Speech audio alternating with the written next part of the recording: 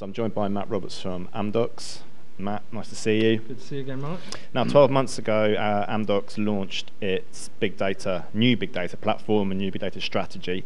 I think it'd be interesting to find out what are some of maybe the key learnings, key takeaways from that as you've sort of deployed that with operators around the world.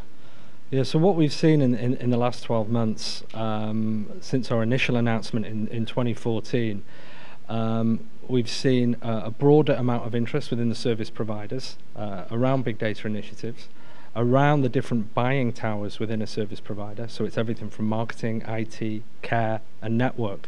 But what we've also seen is not only service providers be interested in the analytics and the new technology and platforms, but we're into the execution phase now, and there's a lot of issues, a lot of requirements from our customer base on getting the data out of the systems, hydrating their data lakes, cleansing the data, and making sure that all that data, that raw resource, is analytical ready. Sure. Now, you mentioned marketing there. I know that's one of the areas that you're particularly kind of interested in. Tell us about exactly what you can offer telcos and the marketing departments. So I think this is, as a marketeer, this is specifically really interesting for me.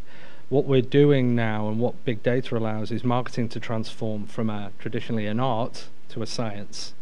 So where you would have expensive artistic campaigns targeted at defined customer segments, what big data allows and what we're working on in Amdocs is to provide almost laser guided precision marketing, segmenting your customer not as a base of 3 million but as an individual, and being able to present to them in real time the most appropriate offers, the appropriate offers rather that's required for them.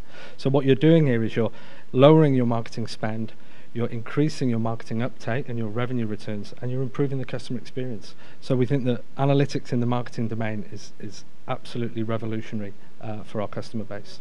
Okay. One of the challenges that we keep hearing about that operators have is a lack of resource within their organisations. What do you think can be done to change that and to help them? So there's always been a talk about a lack of data scientists, that they've been a really rare resources and super sexy resources and the rest of it. Now we have teams of data scientists that we can provide to our customer base that not only fills the resource gap, but helps the customers understand the benefits from analytics. Maybe they don't have the resources in-house. What can it do for us? For them, seeing it real hand, it kickstarts it. Secondly, what are we doing to help bring more data scientists into the whole domain? Well, we're working very closely with academia. We have worked very closely with University College in Dublin and other academic institutions to help build their MSc courses, not only in data science but telecoms data science. And there's another category of resource shortfall that seems to have come up in the last 12 months. And it doesn't sound quite as cool as a data scientist, but that's a data plumber. The guys that can understand, extract the data, cleanse the data, and hydrate the data lakes for the customers. Data plumbers are of equal importance as data scientists, and we have teams of data plumbers within the organisation to help our customer base as well. Matt, thank you very much. You're welcome.